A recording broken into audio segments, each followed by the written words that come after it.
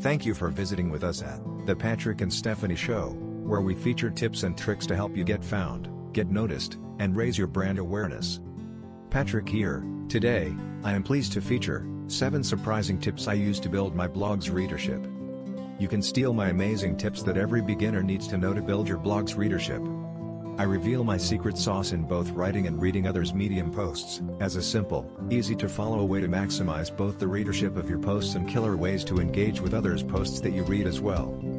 Here are 7 vital ingredients for building a successful blog with a loyal following. 1. Publish regularly. As your readers become familiar with the frequency of your posts, it will influence their visiting behavior. If your readers know that you post fresh content every day, they will probably come every day to read it. If they know you post on Mondays, Wednesdays, and Fridays, that's when they will come.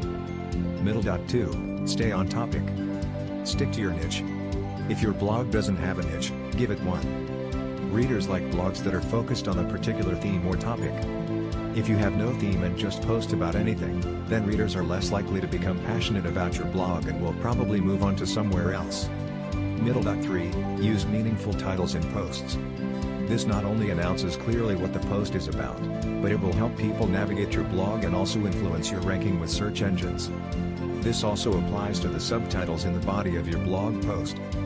4. Interact with your readers. Think of your blog as a conversation. You post. Your readers comment. Be active and positive as you interact and converse with your readers. For others' posts that I read, I always post a snippet to Twitter, along with clapping and commenting to fully engage with all my awesome writers.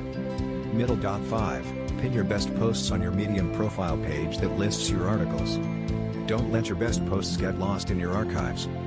It's always a good idea to link to your best posts from the best posts category on the main page. 6. Provide good navigation to popular pages. If you help people find the key pages within your blog, their visit will be a much more enjoyable experience. 7. Avoid not posting for extended periods. If someone visits your blog and discovers that the last post was 3 weeks ago, they will probably be disappointed. If you don't post, people may give you the benefit of the doubt and come back in a few days to check. But you better believe they will lose interest quickly if you fall out of your regular schedule and stop posting. The takeaway: there you have it, 7 little tips that will make a big difference to your blog's readership. It's not rocket science. It's just using some common sense when posting and interacting with your readers. To get lots of readers for my posts, when I read others' posts, I always ensure I am authentic by posting a snippet to Twitter, and especially commenting. Your readers do appreciate your taking the time to engage with them. I hope you have found my podcast to help answer your questions concerning the 7 tips I use to build my blog's readership.